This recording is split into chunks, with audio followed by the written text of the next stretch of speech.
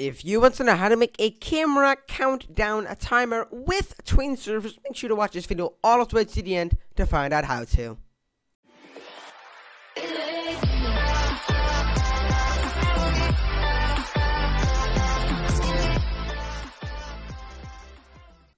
Hey guys, and welcome back to this video. And in this tutorial, I'm going to be showing you how to make a countdown timer for like a live event or whatever you want. We're going to provide a lot of math. Yeah, because we got to count down, you know. These scripts are not made by me. They're made by the dude you see on screen right now. Thank you for providing me the scripts, dude. Big shout out to you. And if you're new to the channel, make sure to like and subscribe for epic Pogger gaming content, because I am an epic gamer. And if you want to become a member, make sure to click the blue join button down below, and you can get some awesome perks I provide for you. So yes. So first of all, we're gonna make two things. We're gonna make the actual timer, and we're gonna make it like a tween servers-ish button. So if you click that, your game camera goes to the part, so you can like go AFK, and in the meantime you can watch your camera, etc. So what we're gonna be doing is we're gonna make the script. So first of all, let's make the timer, the tween service thingy. To do that, we gotta make a part. We gotta just put it up in the air, whatever you want. Doesn't really matter how you do it. Maybe you have to retode it, rotate it, not retode. So I'm just gonna make a, yeah, we're just gonna keep it in workspace. So you wanna name this the end. I believe it's the, oh wait, it's an event camera, like that. Now you can go to start your GUI. You can make a screen GUI, the C timer. You can make a text button and a local script. So that's basically the things you need. What I'm going to be doing is we're just going to quickly customize this as I want, for example, a good game. So in order to do that, we can just do simply this. I'm just going to do C timer, because we are going to script that. So let's just keep it like that. I'm just going to add in a quick UI corner. Yes, like this.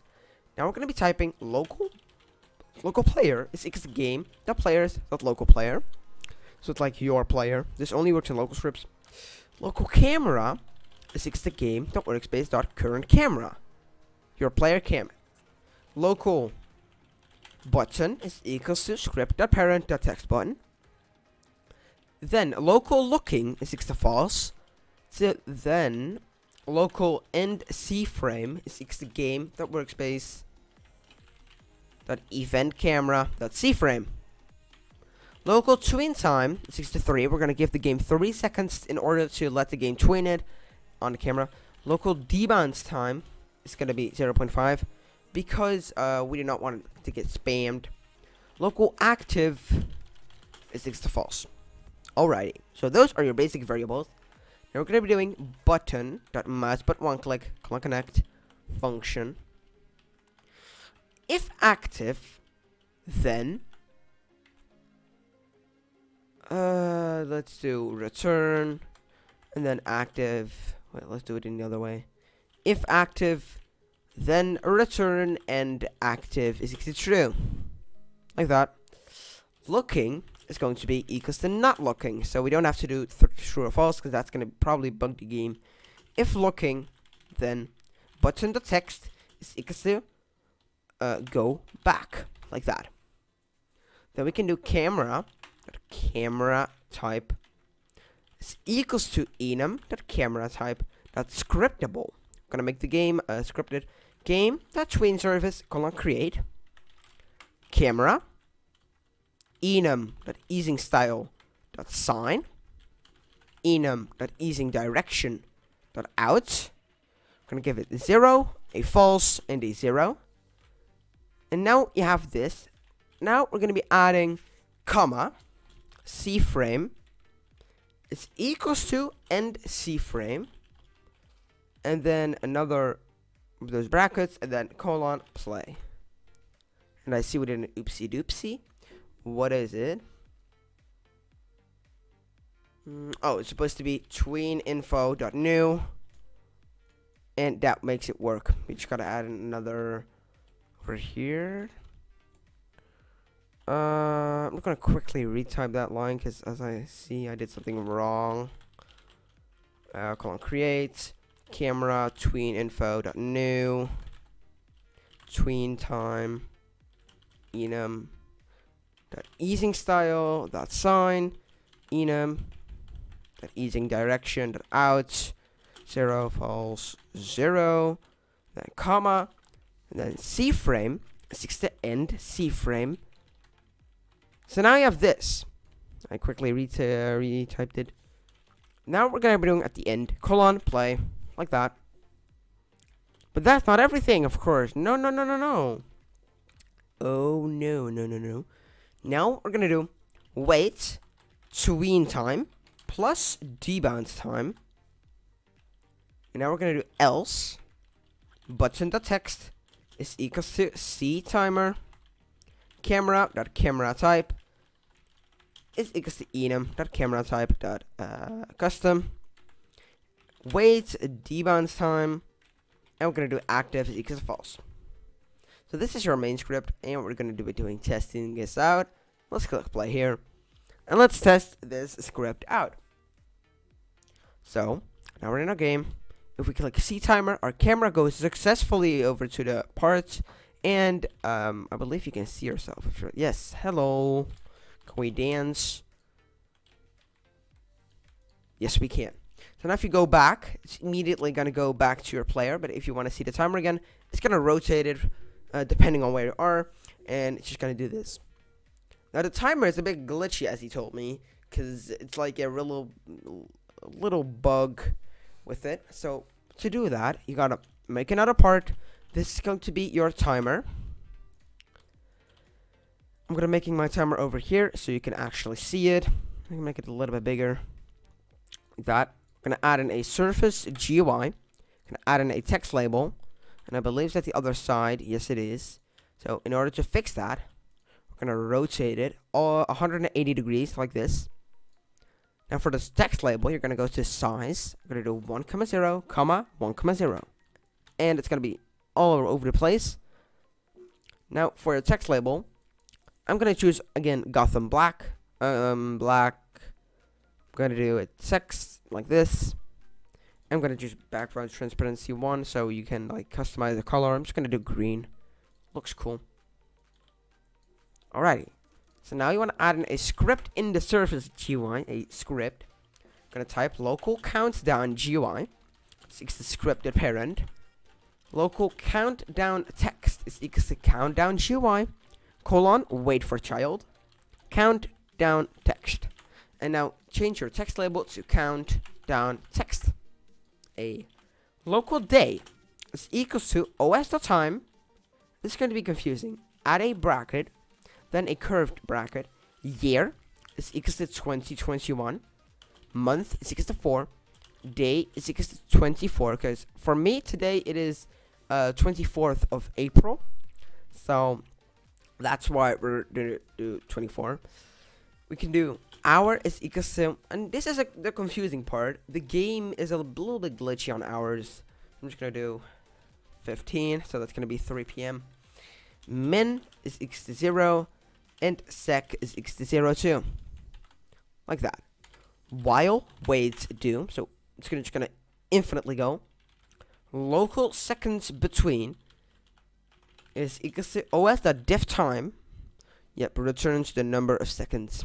E. Go to day, comma, os.time. Local seconds is equals to seconds between, and then percentage 60. Local minutes is equals to math.floor. Math.floor, as you can see, returns the largest in something smaller or equal to x. So for example, if you have 3.4 in math, the 4 goes down, so it's gonna be a 3. Should be clear, right? Seconds between, percentage, bracket, 60 times 60 divided by 60. 60 is like an hour-ish. This is just gonna be a lot of numbers, so make sure to keep head up.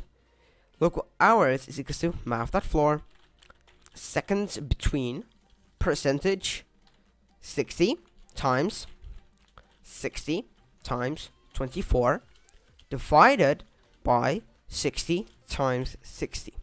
This is some really tricky math, so make sure to caution. Local days is equal to math dot for seconds between. And now this is going to be a very tricky one. Percentage bracket 60 times 60 times 24 times 30 divided by 60 times 60 times 24, like this.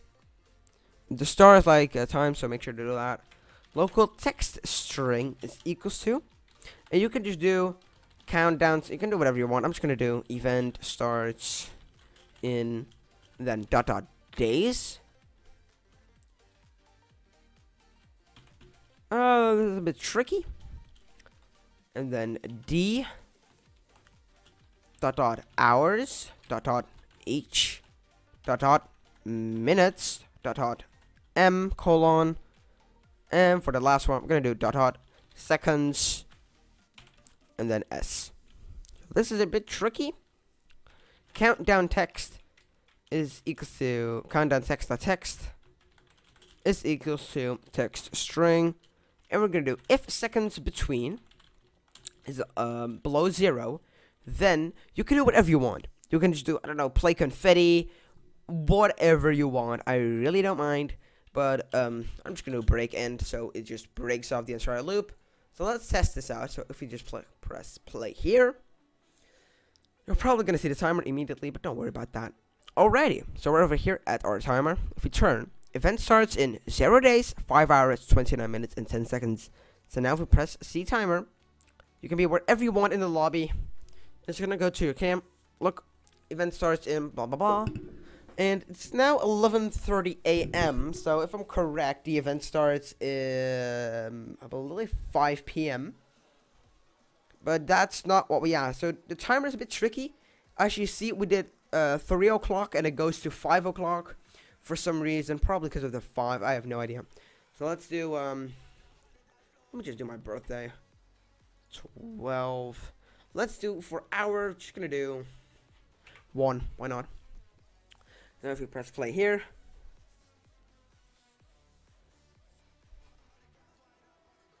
see timer. Yep, event starts in. And if you want to do something very large, I don't know, 60, I don't know, 2094 with a 12 with a 31 with a 5. I have no idea. Let's just check how many days. I believe it's gonna be like a dozen of numbers. See timer. Oh, why does it not do that? Well, that sucks. Maybe it's just too large of a number, and that makes a break. 2022. It probably doesn't support years, but actually, see, we did a timer, and it works perfectly. And let's see, we did like 12 months. Gonna be like in a few months. Yeah, this is not even true. It's just a big glitch. You make sure to not do a larger number. So if you did enjoy this video, make sure to like and subscribe. And if you want more content, make sure to subscribe. Yes. And my name is Newbie, and I say peace out.